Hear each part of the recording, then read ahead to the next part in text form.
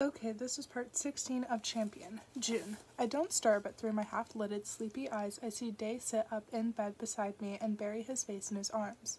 He's breathing heavily. 7 minutes later, he gets up quietly, casts one last glance in my direction, and disappears at the balcony doors. He's as silent as ever, and if him waking up from his nightmare hadn't roused me, he would easily have left my room without my ever knowing. But I do know, and this time I rise right as he leaves. I throw on some clothes, pull on my boots, and head out after him. The cool air washes over my face, and moonlight drenches the whole night in dark silver.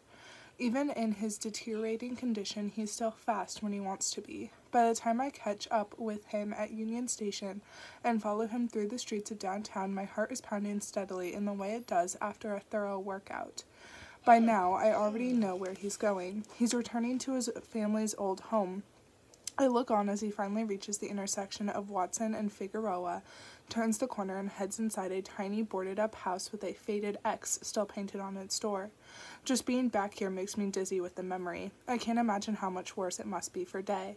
Gingerly, I make my way over to the boarded windows, then listen intently for him. He goes in through the back door. I hear him shuffling around inside, his footsteps subdued and muffled, and then stop in the living room. I go from window to window until I finally find one that still has a crack between two of its wooden planks. At first I can't see him, but eventually I do. Day is sitting at the living room table with his head in his hands. Even though it's too dark inside for me to make out his features, I can hear him crying. His silhouette trembles with grief, and his anguish is etched into every single crumpled, devastated muscle of his body. The sound is so foreign that it tears at my heart.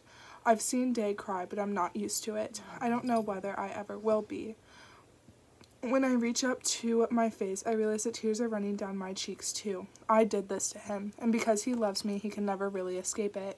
He'll remember the fate of his family every time he sees me, even if he loves me, especially if he loves me.